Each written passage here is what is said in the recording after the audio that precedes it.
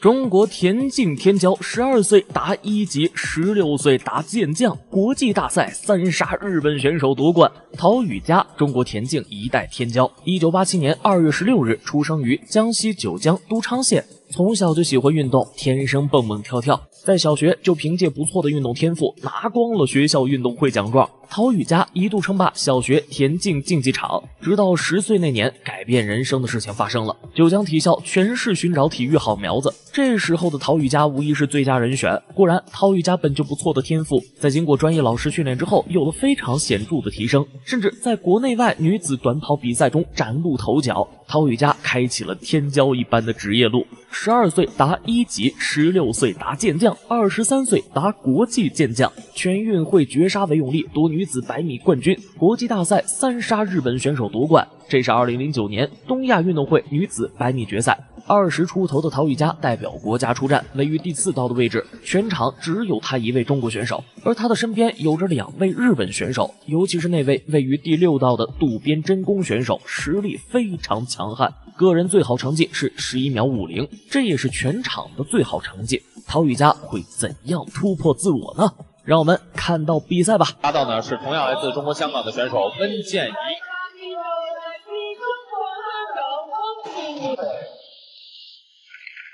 第二枪发的相当顺利，陶宇佳在起跑阶段就表现很好，已经超过了2名日本选手。日本选手在追，陶宇佳加速，保持速度，陶宇佳冲过了终点线，夺得冠军，以飞人大战的胜利。2名日本选手和田麻希在身后紧追不舍。当比赛一开始，中国选手陶宇佳的起跑就非常亮眼，在一众选手中脱颖而出，更是直接突破2位日本选手围堵。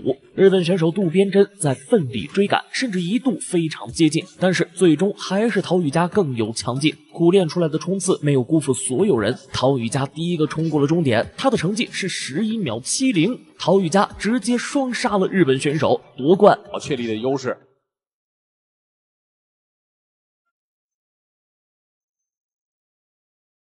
这样的中国队把男女100米飞人2枚金牌都收入了囊中。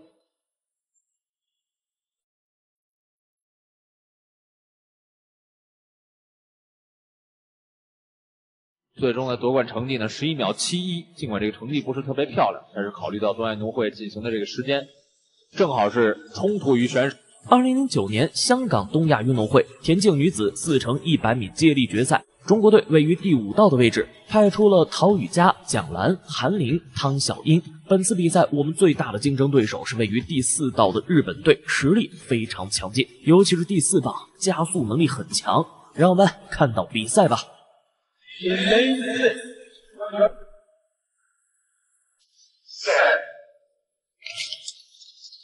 第一棒是陶宇佳，在比赛开始之后，中国队狂飙出超强一幕，不是第1个交接就是第2个交接。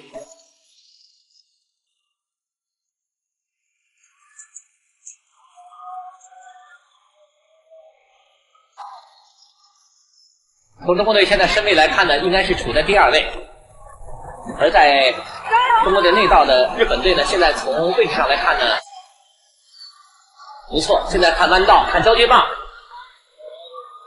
中国队最后一棒提前启动。比赛来到最后一棒，日本队领先中国1个身位，汤晓英速度狂飙，奋力赶超，最终在终点线前绝杀了日本队。44秒69，中国队最后一棒呢，速度非常快，汤晓英，他呢在最后的15米处加速超过了。这一次比赛冠军是中国队，中国选手以44秒69夺得冠军。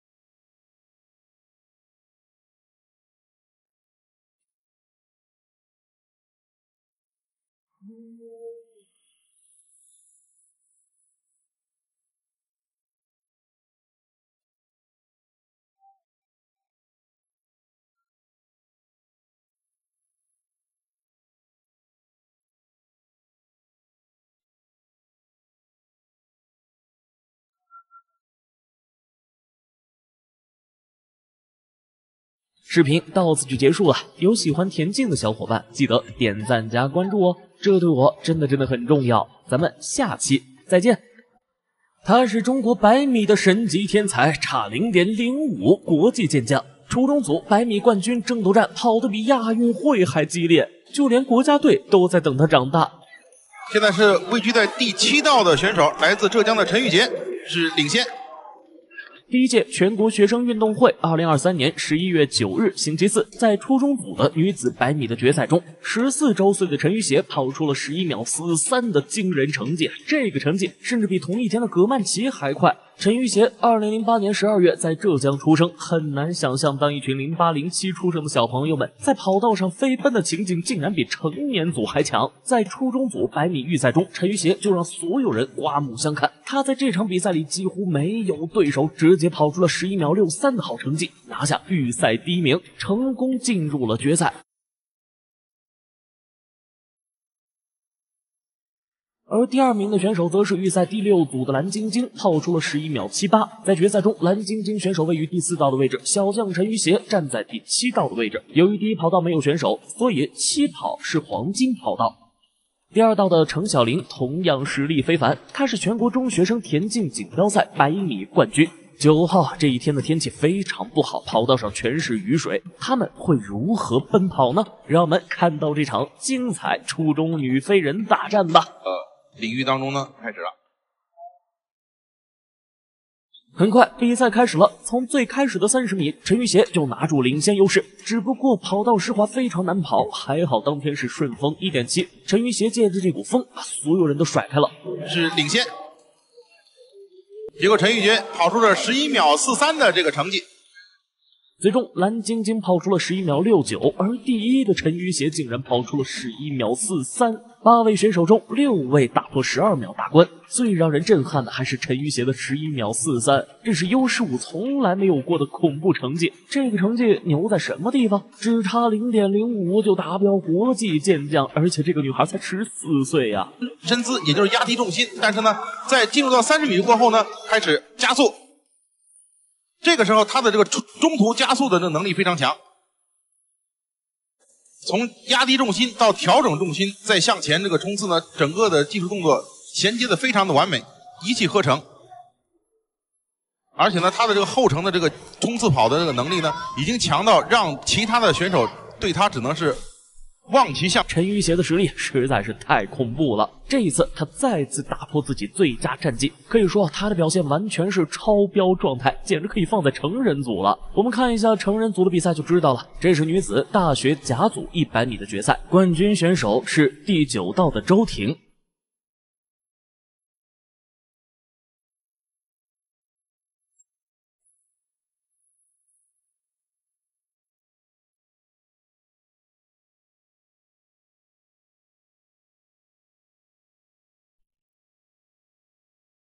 在逆风 0.4 的情况下，周婷跑出了 11.70 夺冠。虽然成绩差距挺大，但是这只是女子大学甲组，真功夫还得看女子大学乙组，也就是专业组的比赛。专业组中不仅有第2道的李玉婷，亚运会200米亚军得主，第3道的李贺，第4道的亚运会冠军葛曼棋。这场比赛没有大姐韦永丽他们，是因为这场比赛要求必须是在校学生，所以让我们看到这场比赛吧。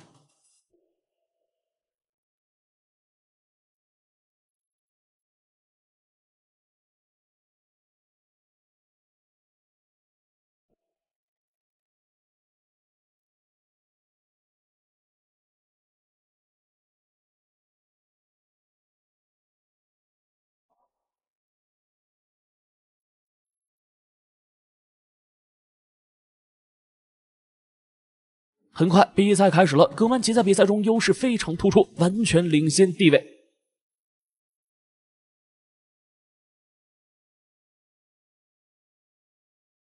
葛曼棋最终第一个冲过了终点，他的成绩是11秒56，所以不是其他人太弱，而是陈芋协太强了。值得注意的是，葛曼棋在比赛最后开始放水，并没有全力跑。当天地面有非常多的雨水，运动员在保证能赢了之后放水也是情理之中。而小飞人陈芋协总共参加50场比赛，得了70多个冠军，用努力兑现天赋。葛曼棋直接喊话陈芋协，国家队等着他。弟学妹们，或者说是这些学生们进行比赛的时候，葛曼棋多多少少还是有点脚下留情了，就是他没有高速的这个奔跑，而是尽可能的把这个速度呢进行一定的程度的控制。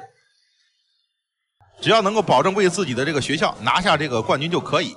所以葛曼棋呢，实际上在最后冲刺的时候，我们可以发现呢，本身他前半程包括在比赛过程当中，他领先的优势呢就不明显。可是到最后的时候，两位赛场强将惺惺相惜，陈芋协更是把葛曼棋视为偶像。让我们期待14岁的陈芋协走到葛曼棋高度的那一天吧。视频到此就结束，如果你喜欢的话，点赞、评论、关注都是最好的支持，这对我真的很重要。中华儿女多奇志，咱们下期再见。17岁中国跳高女神太绝了，轻松跳出1.84米，直接达标国家健将。2023年最后的室外田径比赛，在11月11日光棍节这一天，又出现了一位田径天才少女谭鑫。在跳高比赛中跳出了1.84米超强成绩，在夺得冠军的同时，达到国家级运动健将标准，可以说是新一代的跳高女神。谭鑫06年出生，是年仅17岁的小女孩。谭鑫就读于北京第80中学高三13班，因为个人运动天赋被发掘。而这场中学组的女子跳高对决并不比大学组的简单。本次比赛冠军种子选手，一位是来自浙江的金若轩，一位是来自河南的武玉彤。金若轩最好成绩是1.81米，拿到过全省的跳高冠军。武玉彤则凭借1.80米的成绩拿到了今年全国田径锦标赛冠军，打破了尘封11年的全国纪录。谭鑫第一跳1.69米，谭鑫非常轻松就越过了。这个高度还是比较简单的，1.69米的高度对于武玉彤和金若轩来说也是很轻松的小阶段。接下来是1.72米，谭鑫照旧在第一次就非常轻松越过了。对于金若轩来说，1.72米他还能把握住，也是一把就过。武玉彤则是选择免跳，接下来1.75米的高度，谭鑫的实力实在是太强了，居然在第一跳就跳过了。金若轩和武玉彤在这个高度的表现差强人意，在最后一跳极限越过。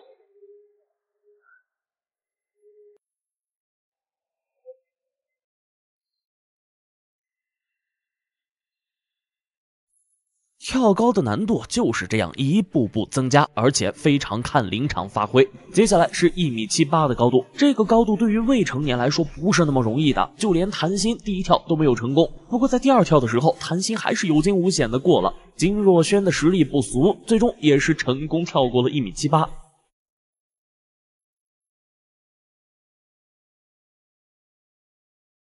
吴玉彤再次选择免跳，转而挑战更高更难的1.80米，但是这个高度还是很难的。虽然吴玉彤达到过，这次却实在无缘。金若轩在多次努力之后，还是败在了1.80米的高度之下。谭鑫迎来女子跳高的分界点，第一次跳，谭鑫也无法完美越过。谭鑫为自己加油打气，然后再次试跳。这一次，谭鑫竟然一举越过了，实在是太不容易了。谭鑫现在的成绩稳拿金牌，但是他还想再挑战一下自我，挑战更难的1.84米高度。谭鑫第一次试跳很可惜没有成功，不过此时的谭鑫没有压力，反而动力十足，只要跳过去就能打破自己的 PB。抱着这样的信念，谭鑫发起冲刺。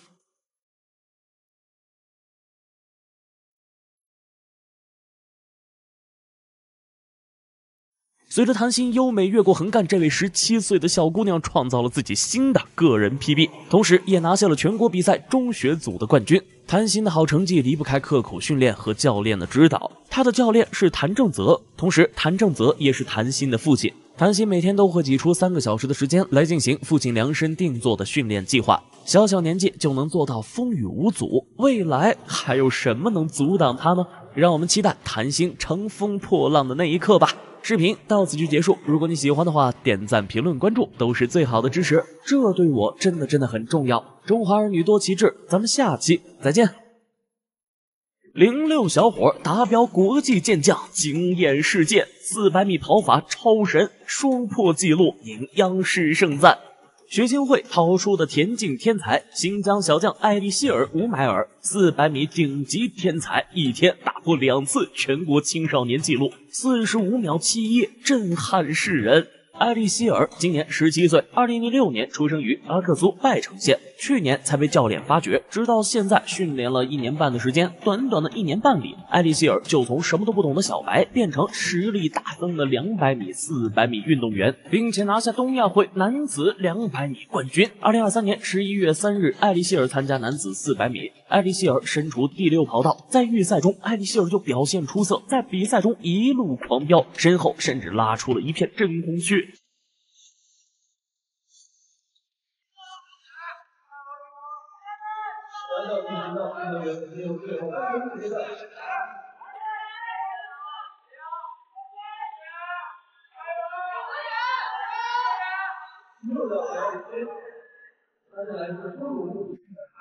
最终，艾利希尔跑出了46秒35，直接打破了400米的青少年纪录，并且以第1名的成绩成功进入了决赛。在决赛中，艾利希尔又一次在第6跑道，在预赛就打破全国纪录。艾利希尔决赛中又会有什么样的表现呢？而第4道的刘凯表现也十分亮眼，让我们看到这场比赛吧。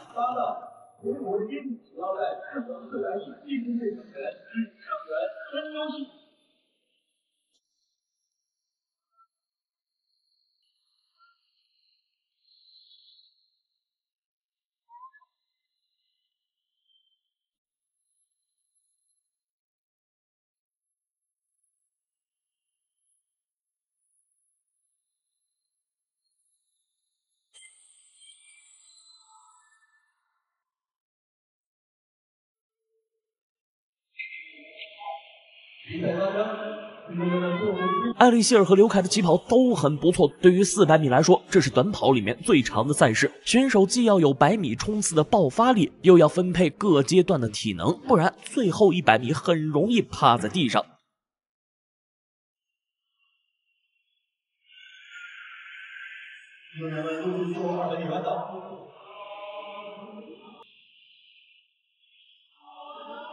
艾利希尔有一个大心脏，经常去大赛里历练，在8位选手中保持领先位置。